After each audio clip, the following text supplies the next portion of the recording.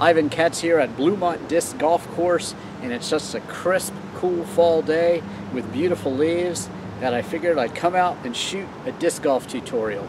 I'm going to call it my Fall Colors Disc Golf Tutorial. So here we go. I'm going to start with all the white tees, that's intermediate, and go to the silver closer baskets. And along the way, I'm going to tell you which discs I'm throwing, why I'm throwing them. I'm going to discuss the characteristics of each disc. I'm going to discuss those numbers on the discs. What do they all mean? We'll get into that. And also I'm going to talk to you about the techniques of throwing. I throw most of my shots with right hand forehand, but I also throw some backhand shots, so we'll cover it all. And we'll talk about which discs can work for you and why they work for you. And hopefully we'll have a lot of fun along the way too. Let's get started. Number one here at Bluemont, all the way up this hill. It's actually 312 feet. The tee pad is all the way over here. That's the white intermediate tee pad, and through these tight trees and all this trouble area up here, up the hill. Tough. Let's see if we can make it happen.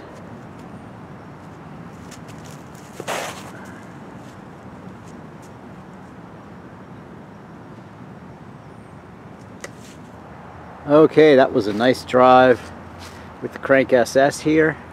Got me through the trouble areas and right on the fairway, so I can get up the hill to the basket here, which is still a good, I don't know, 90, 100 feet away maybe. Tough and uphill.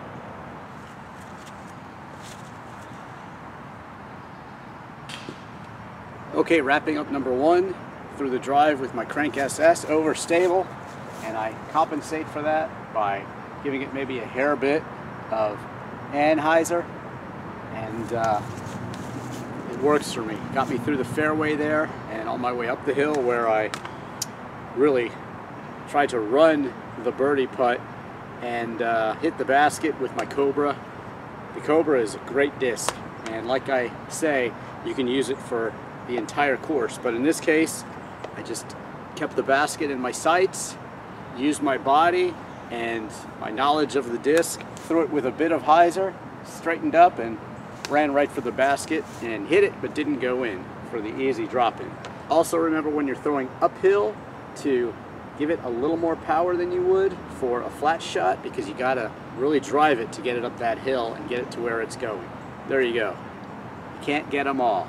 Now, another great disc golf tip is to have bright colored discs like this one. Look at all these leaves, you know? It's tough out here. People lose a lot of discs this time of year, and you want bright colored discs. So definitely bear that in mind when you're purchasing your discs. This color is pretty easy to find in just about any season.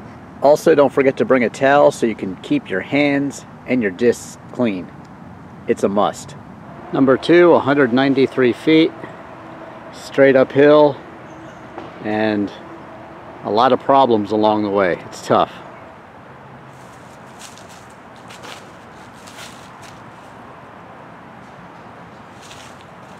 Definitely the tricky way to do it, going through those trees, but it worked, and I'm straight up in the center of the path. I would have liked to have gotten a better skip, but oh well, should be close enough for a birdie.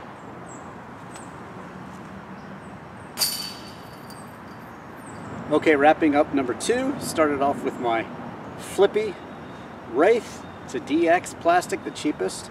Get yourself DX discs when you're just starting out. They cost less and they tend to wear in nicely over the years. They can get overworn, so you might have to replace them eventually, but they're pretty much unbreakable and really cheap to get into for you beginners. Alright, so started off with some hyzer there, and let the flippy nature. Flippy is synonymous with understable. Let the understable nature of this disc turn it over and get me through those trees. Now, how do you get through obstacles? Well, it's simple. If you're trying to avoid a tree, don't look at the tree. I looked straight through the trees. I looked where I wanted the disc to go, and my body and my arms and my brain got it there. Now, for you right-hand backhand throwers, that can be pretty tough, because you start off like this and you're trying to go around the tree. You have to put perhaps a lot of anhyzer in your throw when you're throwing to get around those trees to the outside and curve around this way. But anyway, for the flick, it's a little bit easier, but I didn't go the normal path of curving around those trees. I decided to go for that tight little gap between those trees because it's the straight line, and for me it's much easier, and it worked out well for me for the fairly easy birdie.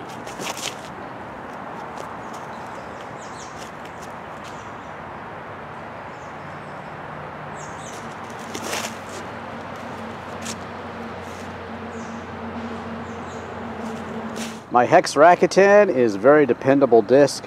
It's really a hammer, goes a really nice distance, and I can get it really to do anything. But in this case, threw it low and in control, just turns over slightly and really goes straight on down the path, and really close to the basket here for an easy birdie. And it's really tough to navigate this hill, but the Hex Rakuten here made it quite easy.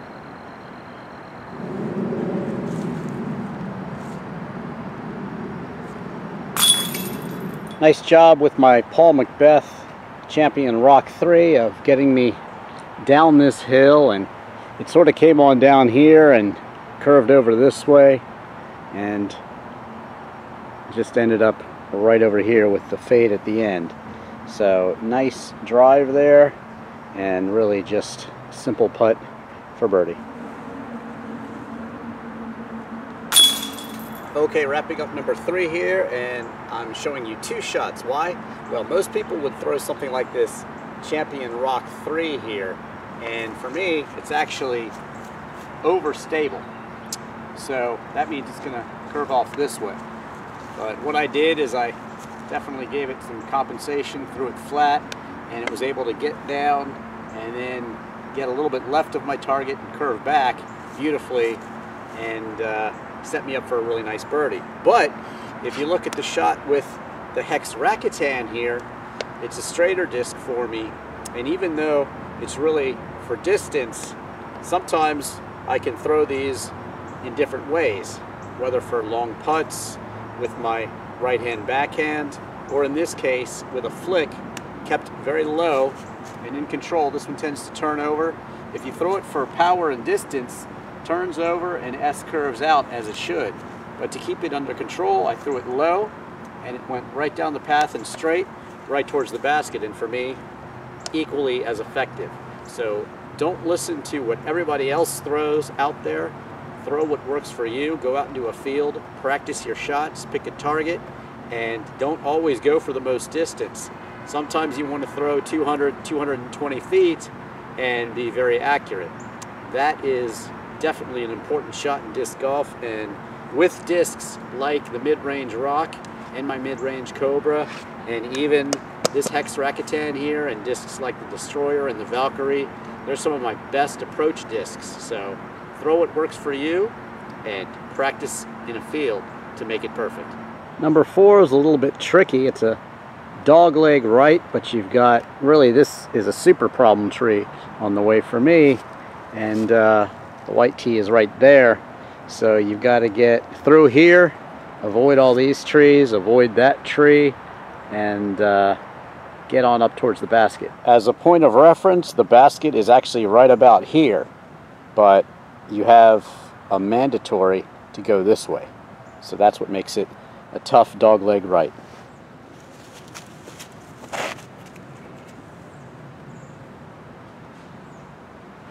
Okay, number 4 here. Nice shot with my Crank SS. It's one of my go-to discs for a dogleg right. Throw it with a lot of hyzer and give it a lot of power and let it curve around. That's what I did for the easy drop-in birdie. Other discs I might use for that are the Destroyer and also certainly the Valkyrie. That's definitely a nice dogleg right disc that I use often. Number 5, 280 feet. Looks great today with these glorious trees, but you've got an out-of-bounds creek here to avoid and lots of trees along the way to make you go into that creek, so it's tougher than it looks.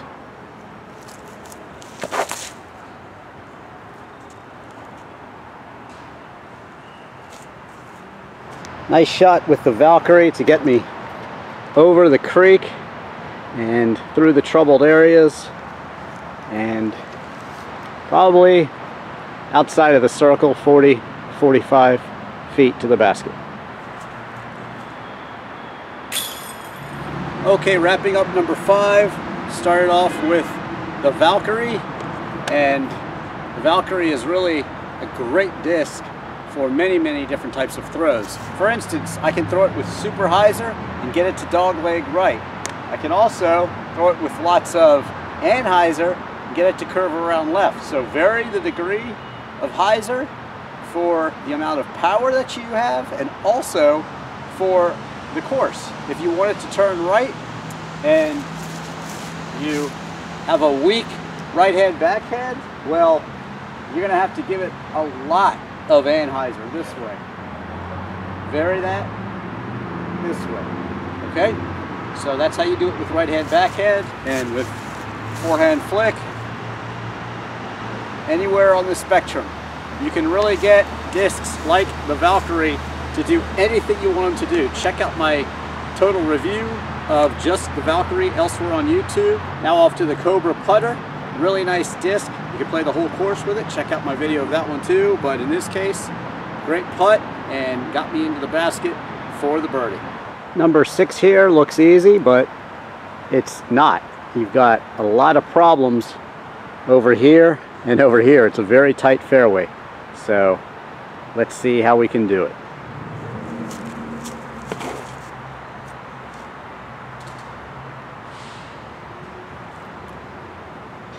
Okay, good result here with the Hex Rakuten. Probably just about at the circle, maybe a little over it. It's about 33 feet is the circle. I'm probably 35 feet, maybe 40. So that means you can jump putt outside of 10 meters.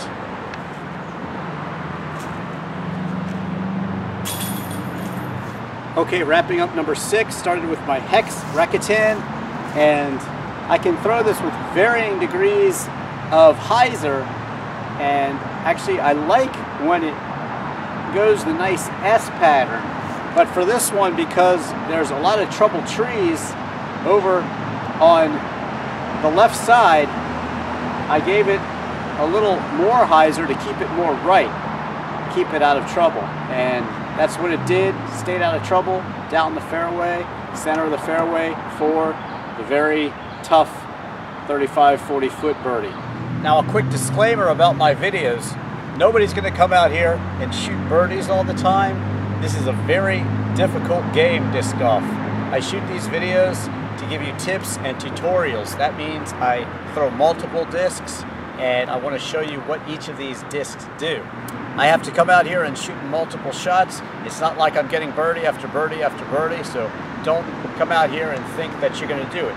You will, with practice, throw aces, and you will throw plenty of birdies, but it takes practice, and that's my goal here, is to help you learn which discs to throw and how to throw them. Number 7, 259 feet, and you have to go on either side of this tree and those trees right there from the white tee right here.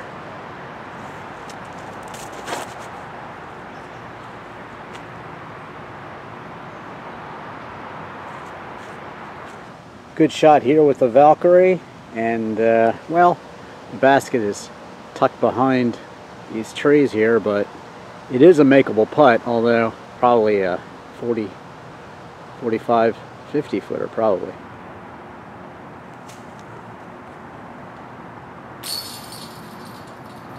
Okay, wrapping up number 7, started off with the Valkyrie and threw it with a flick. Now, it's a hyzer flip disc. What does that mean? Well, if you throw it with hyzer, either with the forehand sidearm or right hand backhand, or however you throw, that means it's going to turn up. That's a hyzer flip. It starts on a hyzer and flips up. That's a characteristic of an understable disc. Understable discs will turn over, okay? And if a disc turns over, that means it's understable. Now this one is very broken in. What does that mean? Well, it tends to change its characteristics some. If it's a very overstable disc, perhaps it'll lose some of that overstability. And in this case, it is not as flippy as other Valkyries might be. So it's DX plastic. DX plastic is the cheapest entry level, so it's inexpensive to buy, great for beginners.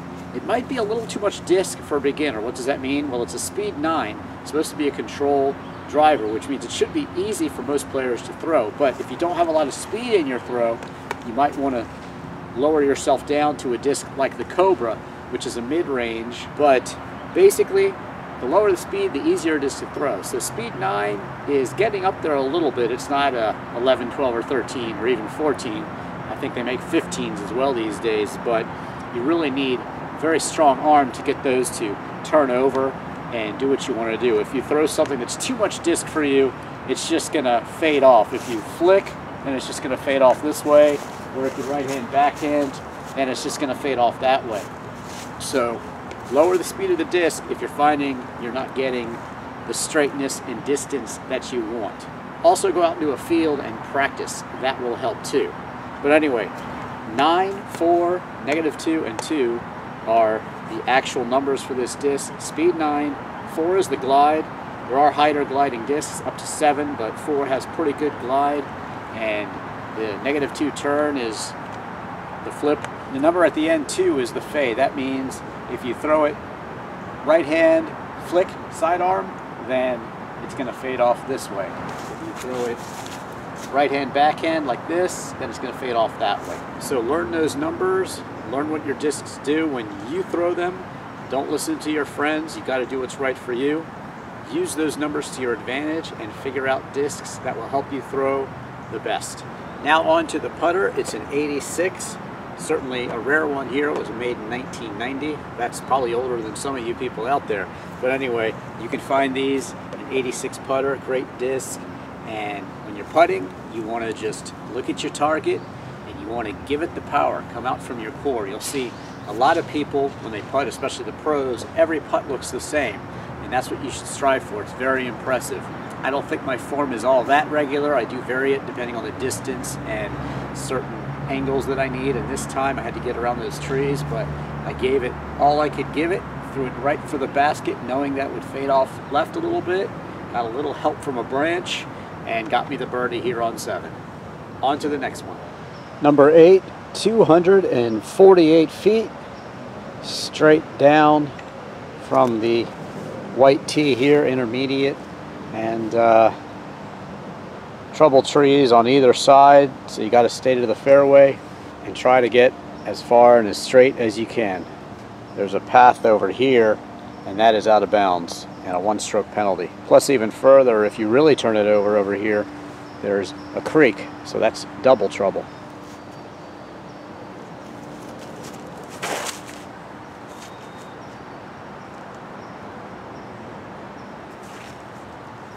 Nice drive with my crank SS, got me straight down the fairway and away from all the trouble. I'm a bit behind this tree right here, but still I think I can see the basket, which is a good 50 feet away probably.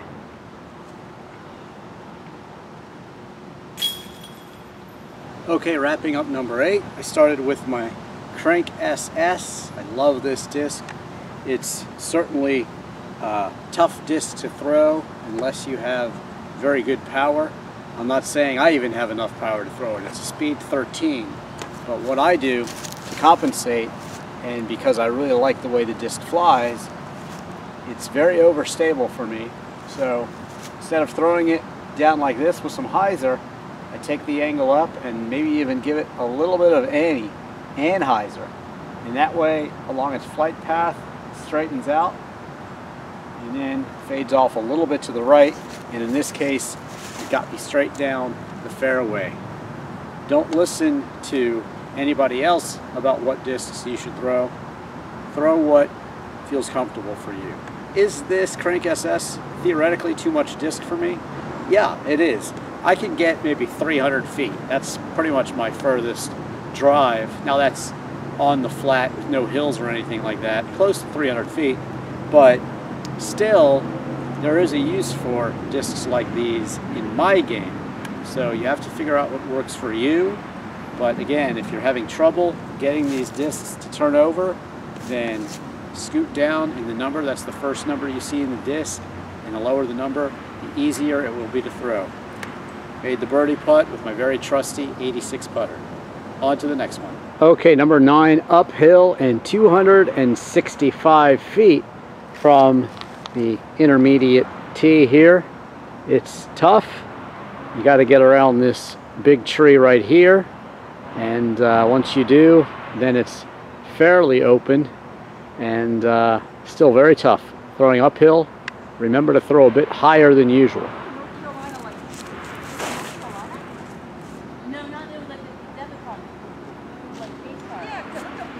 Good shot with my Latitude 64 Halo Air. Made it up the hill and certainly right in the middle of the fairway.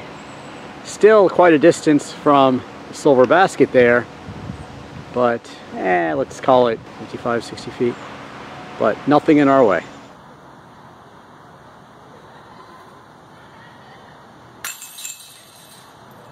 Okay, so wrapping up number 9, started with the Halo Air, and this is a very overstable disc, so I compensated for that, for my power and my throwing style, with some anhyzer, and I was able to get it to go around the problem tree and go ahead and straighten out, and then just curve back a little bit, giving me a nice putt line to the basket for the birdie with the Cobra. You can throw an entire course with a disc like the Cobra, so get yourself a good mid-range that you're comfortable with, and it'll be a staple of your bag, trust me.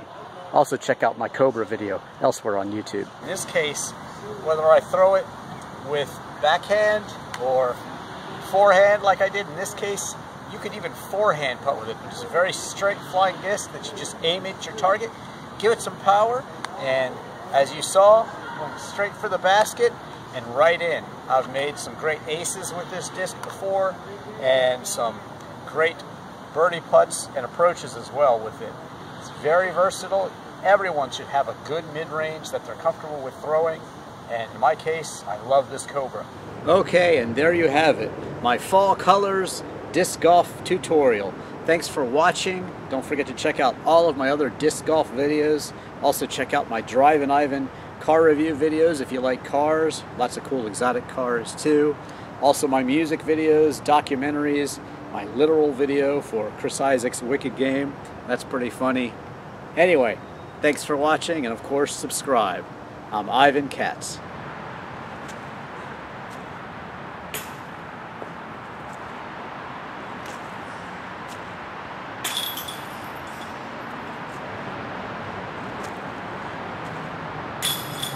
My God!